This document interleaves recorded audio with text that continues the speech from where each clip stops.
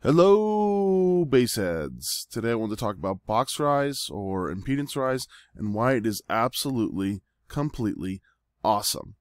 Okay, let's say you've got a system, you've measured it, and it peaks at 32 hertz. That's the tuning frequency, and that's where it consumes the most power.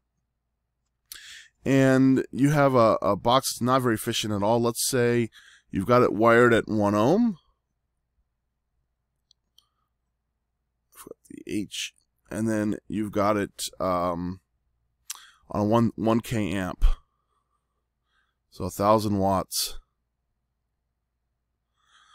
Okay, let's say you test it at 32 hertz. You're at 1.5 ohms, right down here,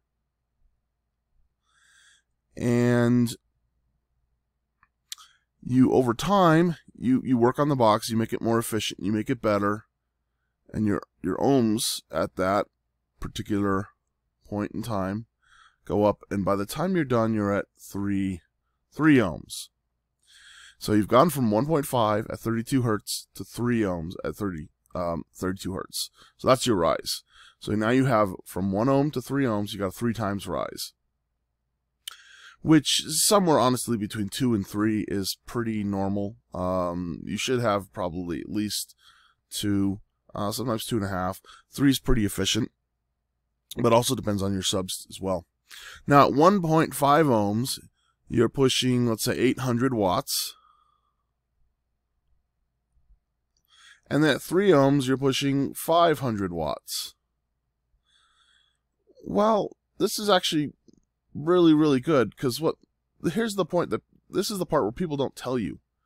Okay, you're thinking, oh man, my amp is not pushing any power. This is why so many people want to just completely try to figure out how to eliminate impedance rise. They just want to get rid of it altogether, and they want to try to figure out how to stay at 1 ohm through the frequencies. Now, reminder, this is at 32 hertz. This is at the point where you pull the most power, so all your other frequencies are actually going to pull less power.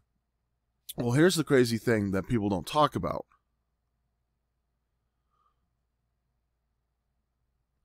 Let's say you started at 140.5 dB.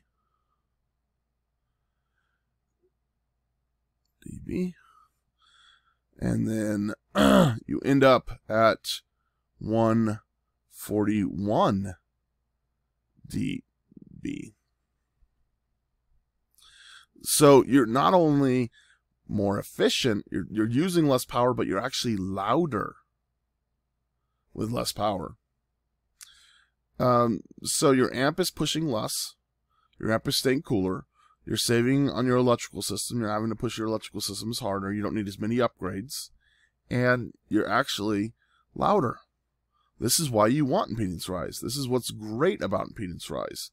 Not only that, but you're at 3 ohms, and let's say you want to add another sub. So you had a dual 2 ohm sub and you ran it at 1 ohm, and you eventually worked it out and you got 3 ohms. So now you run 2 ohms, and now you change the amp to 0.5 ohms. And then at the 3 ohms, now you're pulling 800 watts again, except for the fact that you've doubled your cone area and you've almost doubled power, so you're going up about 5 dB. So now you're at 146 dB. And look, same power. You just made your system more efficient. So guys, I hope this helps. This is a little bit on impedance rise. I want to do a whole series on impedance rise and what causes impedance, why it's good, and then how to measure your impedance. That's going to be a big one when we get to it. Anyways, for now, hope you guys are having a great day, and cheers.